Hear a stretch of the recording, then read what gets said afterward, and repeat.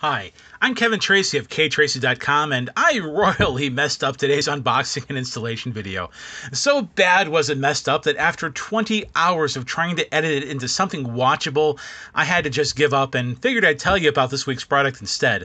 The 30-foot HDX self-retracting 16-gauge extension cord with triple tap, which I got from the Home Depot for $32.96 plus Indiana sales tax from the Home Depot. I think I said that already. Anyways, seriously though, I pride myself on hilariously terrible product review videos, and this was so bad it was barely one step above YouTube poop. If you haven't already, hit that subscribe button and check out my more entertaining product reviews, art videos, and other fun stuff. This video was not sponsored by the Home Depot or their HDX brand. I feel like I have to say that for reasons. So anyways, this box was not particularly well packaged. It was actually opening entirely by itself, even in the store. I mean, seriously, people, Scotch tape is not that expensive. However, nothing was missing from the box. In the box, there were 2 pages of instructions, one in English and one in Spanish. The reel with the extension cord and bracket already installed and were placed in a bubble wrap bag.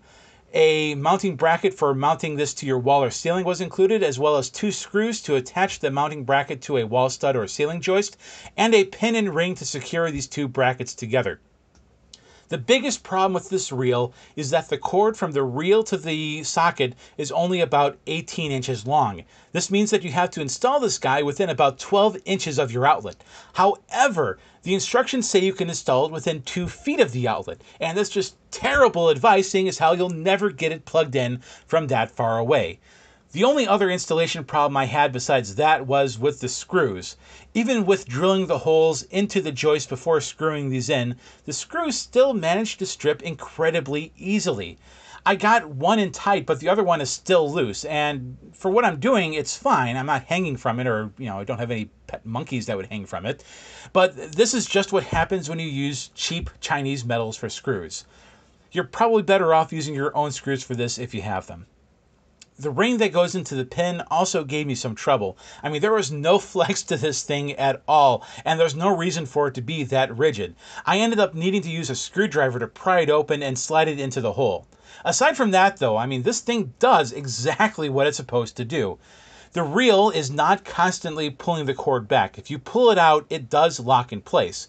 And then getting it to retract is kind of like getting your horizontal window blinds to go down. You just have to pull the cord in just the right way, and it's finicky, but it works. I'll provide a link to homedepot.com where you can find the HDX self-retracting extension cord. You'll notice it only has about 3 stars though. However, if you look at the reviews, almost all of the bad reviews deal with the short 18-inch extension cord. And yeah, I'd be pretty pissed if I installed this thing 2 feet away from my garage door outlet like the instructions said, only to find out it only has an 18-inch range. But the short cord was the first thing I noticed when I pulled this thing out of the bubble wrap. There's a reason why manufacturers put warning labels on soap. Let's just put it that way. Anyway, at $32.96 for a 30-foot extension cord on an automatically retracting reel, the HDX self-retractable 16-gauge extension cord is a great deal, and you can't go wrong using one of these to get an extension cord off the floor, which is what I got it for. If you haven't yet, hit that subscribe button and catch my future videos. In my next video, my wife is going to be using this HDX self-retractable 16-gauge extension cord to shave my head as we raise money and awareness for childhood cancer research with the St. Baldrick's Foundation. And she's going to be using a razor plugged into the extension cord. She's not going to be shaving my head with the extension cord.